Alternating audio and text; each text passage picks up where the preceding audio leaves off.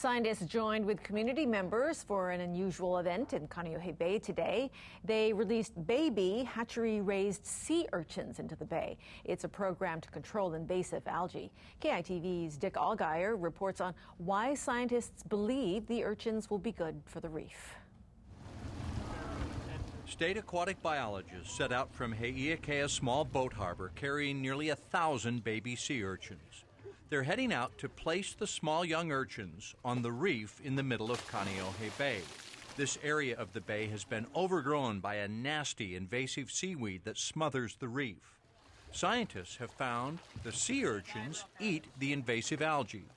These urchins were able to keep it under this algae down from growing for a whole entire year, where the other side of the reef where we didn't have these urchins, it grew back to 35%. Sea urchins are difficult to grow in captivity. The larvae are microscopic and difficult to raise.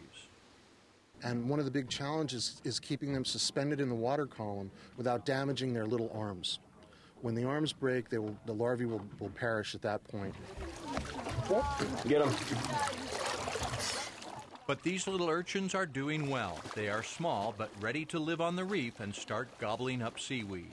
In a ceremonial gesture, the Kaneohe Canoe Club was invited to help deliver the trays of small urchins to divers who went down and placed them on the reef. It's just like my little kids. And, putting them in the water, and then we'll have the opportunity to come back in a couple of months and see if they're growing. And it just makes me feel proud that I'm a part of the community and helping out the bay.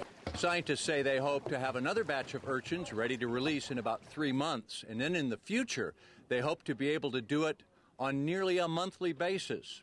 Reporting from Kaneohe Bay, Dick Allgaier, KITV4 News.